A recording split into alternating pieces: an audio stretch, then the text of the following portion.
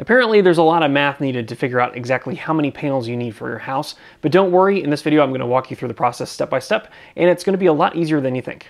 The number of solar panels you need can vary quite a bit depending on a lot of different factors, not just the manufacturer and the brand and the specific model of the panels themselves. A lot of this depends on your own specific energy consumption needs, as well as things like where your house is in the world, what direction it faces, things like that. These all play a part into figuring out how many solar panels you need. Also, if you want your solar panels to provide 100% of the power for your home, there's some other things you need to keep in mind as well, so be sure to stick to the end of the video, and I'll have some other tips for you on that as well. All right, so to really understand how many solar panels you need, we need to have three numbers first. The first one is we need to know how much power your home uses every day. Second, we need to understand how many peak sun hours your house gets, and this is going to depend greatly on where your house is located in the world, and in this specific video, we're going to focus on the United States. And then last but not least, we need to know how much energy the solar panels produce. All right, so first let's tackle how much power your home uses per day. And don't worry, we're going to have examples as we go along here. So even if you don't like math, this is going to be really easy to follow. In order to find out this information, you need a copy of your last month's utility bill. Ideally, you would want the last 12 months worth of utility bills because that'll help you average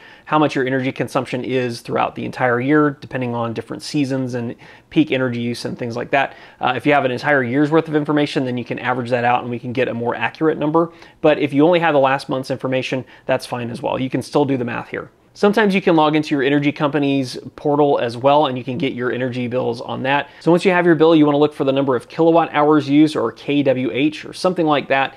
That's the number that you'll need to reference or to be able to add up over the last 12 months. If you don't have the number of kilowatt hours used, look for the beginning and the end meter readings, and then you'll be able to subtract the beginning meter reading from the end meter reading to see how much power in kilowatt hours you used in the last month. All right, so let's run through an example here. So this is a download from the information from an energy company's website, and this is the last 12 months worth of information.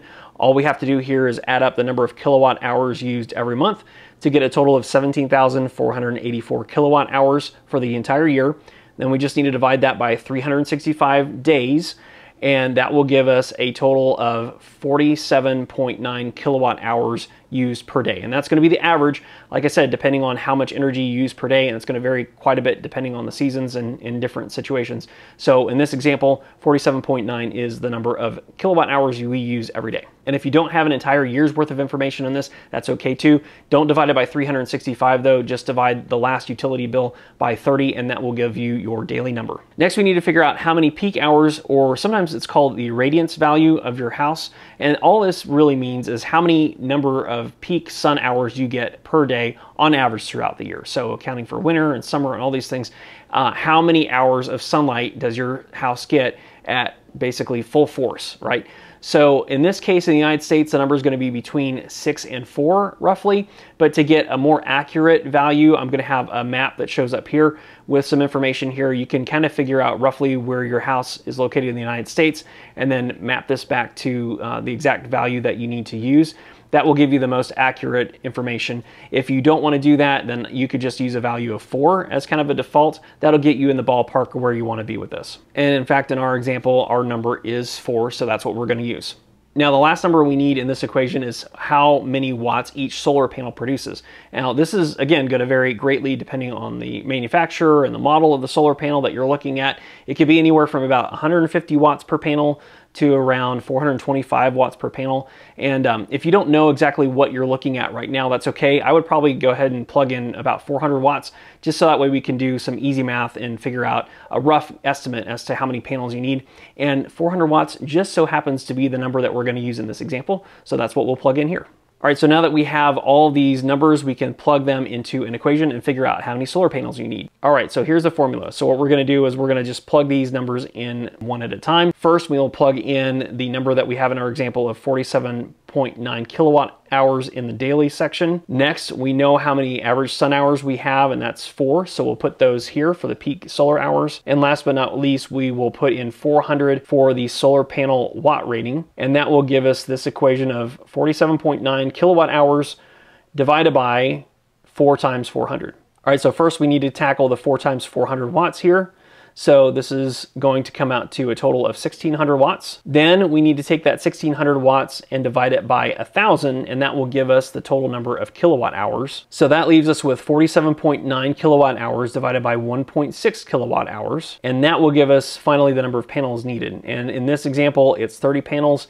It's slightly under that amount, but I rounded up to be sure that everything's covered. We would need 30 400-watt panels to be able to supply 100% of our energy needs for our house. Now, while I try to make this math as simple as possible, there are still other factors that you need to consider as well if you're looking at solar for your whole house.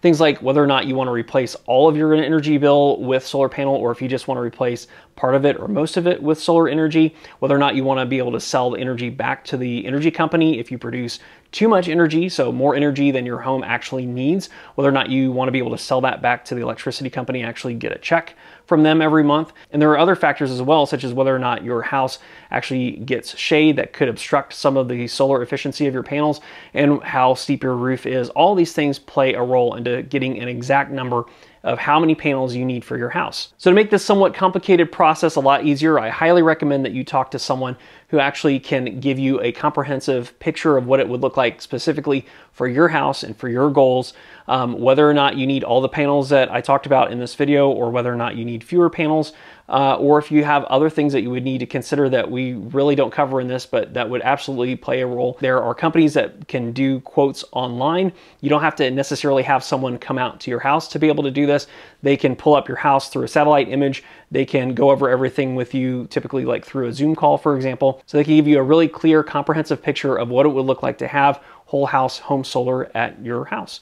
So if you're interested in doing that, I've teamed up with a company called SunPower. They're actually the oldest solar panel company in the United States, and they're, I think, the only company that's been around longer than their warranty. So if you're interested in understanding what this would look like for your house, I'll have a link in the description below where you can go and contact them, and they can do everything like I talked about. They can give you online consultation and go over all of your goals and give you a really clear picture of what it would look like to have solar at your house. Thanks for watching this video. Hopefully you found it helpful. If you did, don't forget to hit the like button and subscribe to the channel, and I will see you in the next one.